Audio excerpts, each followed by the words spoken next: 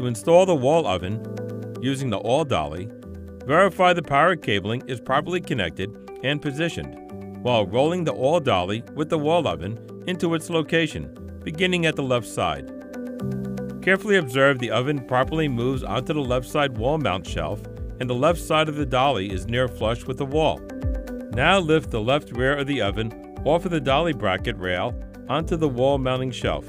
Swing the left side of the AllDolly assembly out and completely around to the front for oven support. Now roll the right side of the dolly towards the wall while verifying the oven enters onto the correct shelf position and the right side of the dolly is near flush to the wall. Lift the right rear of the oven off of the bracket rail onto the shelf. Swing the right side of the dolly out and around to the front for support. Carefully roll the cart towards the wall while supporting and guiding the oven into its mount position.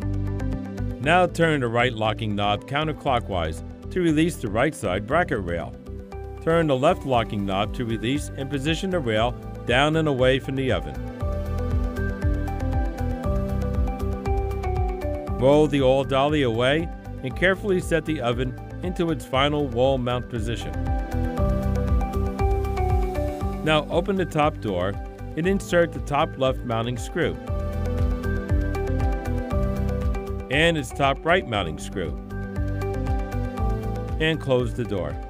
Open the bottom door and insert the top right mounting screw and its top left screw and close the door. Verify operation.